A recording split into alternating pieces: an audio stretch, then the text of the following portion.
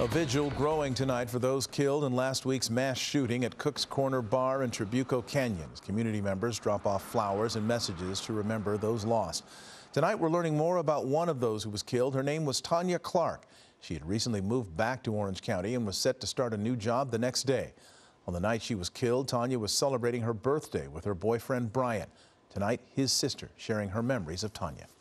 From the moment that we all met her, we just were so thrilled for my brother because was warm and kind and fun, and she just was a lovely person to be around. They were driving to Cook's Corner and he said, you know, are you sure you don't want to go somewhere fancy? Like, it's your birthday.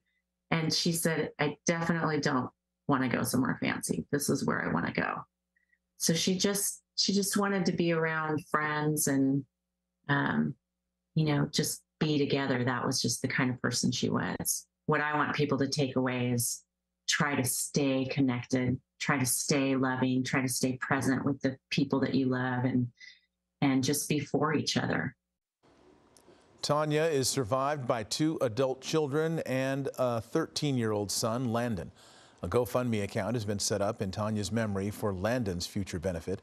It's already raised more than $61,000. There is a link to it on our website, abc7.com.